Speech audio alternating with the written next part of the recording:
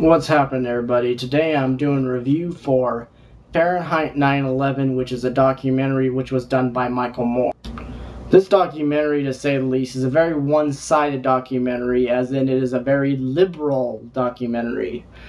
The problem I have with this documentary is it's mainly a liberal documentary, and I wish there was more conservative parts about it. This documentary is to make Bush look like he's the absolute guy to be shot at, basically. I know it's kind of late that I'm making this review, but I just barely saw it like yesterday, and I decided to give my thoughts on this whole documentary. I know that, Obama wasn't in the office at that time, because right now, it was Bush at the time, and he hadn't got for a second term. But there's a lot of things I gotta talk about, so I'm gonna get right into it, okay? First of all, this documentary seemed to grasp at straws to try to do anything it could to make Bush look like he was the worst president in all of humanity. This was a really bad documentary, and one of the worst parts about this documentary is that when they sit there and say something about Bush, they never say the other side of the story, and they never say anything about the Democrats, and the Democrats are like glorified in this documentary. And look, I'm all for Democrats having their viewpoint, but let's try to make this a balanced documentary. If you're going to say something about Bush, why don't you say something about Bill Clinton? Or why don't you say something about any other Democratic president? And instead, this focus going on to Bush like no end to tomorrow. It's ridiculous. It's pathetic. I mean, it's crazy. But anyway, and yeah, I mean, it's absolutely pathetic. I mean, just to give you an example of something that I thought that was like absolutely pathetic was this Michael Moore guy was saying that Bush was 40% of the time was taking vacation and not being in the White House. Well, first of all, you don't have to be in the White House to be president of the United States. You can travel a little bit. And you know what? Barack Obama's done quite a bit of traveling too, okay? The guy's done quite a bit of traveling. Bill Clinton did a lot of traveling. All the presidents did a lot of traveling.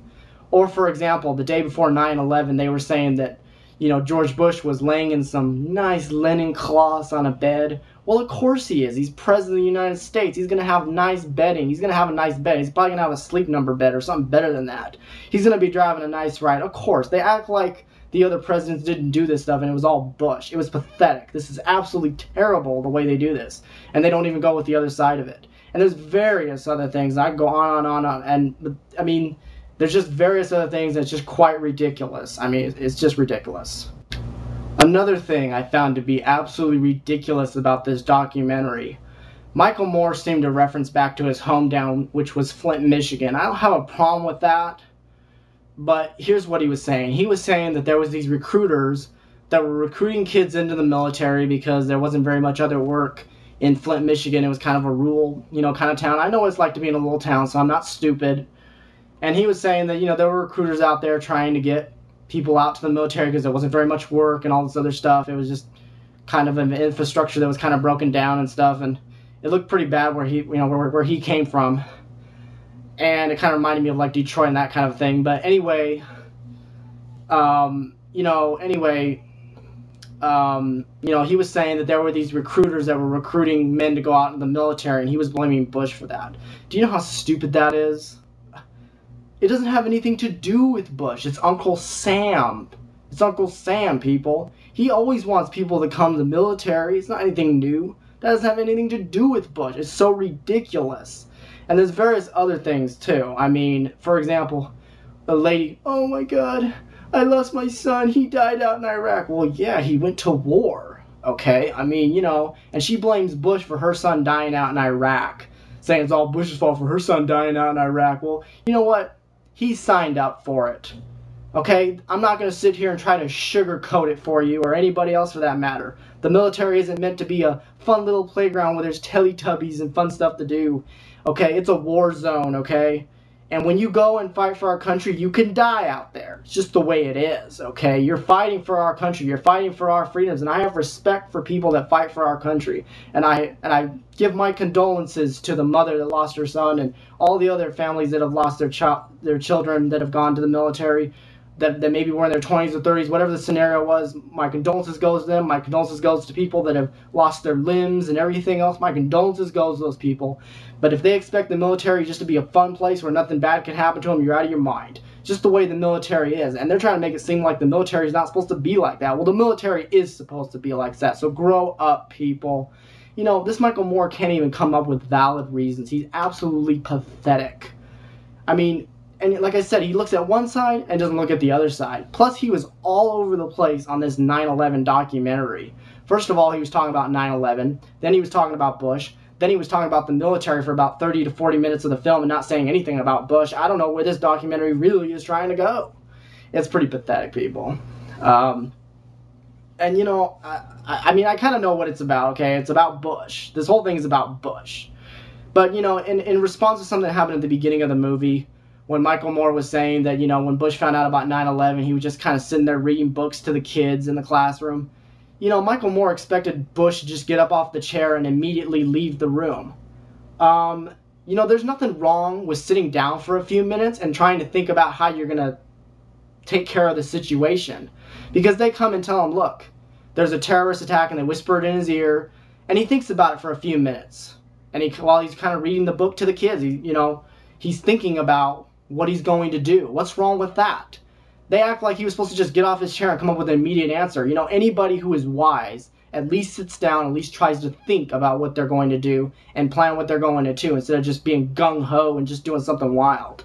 I mean, it's just absolutely pathetic. This Michael Moore was doing anything he could just to make Bush look like he was the absolute worst president that we've ever had. It's ridiculous, people. And other people were doing the same thing by being a contributor to this documentary, and this is the worst documentary I've ever seen in my life. It was so liberal. It was an hour and 58 minutes that I lost that I wish I wouldn't have continued watching it. I was stupid enough just to watch it because I wanted to really see what the other side really looks at things, because I'm not liberal.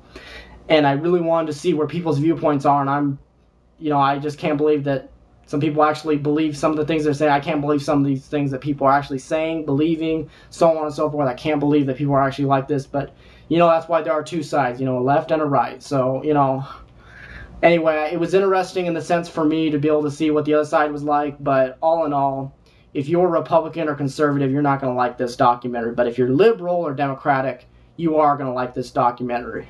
All in all, I give this documentary a 0 out of 10. It's not even worth it to me because it is so liberal. And if you're going to do a documentary, be fair and balanced about it.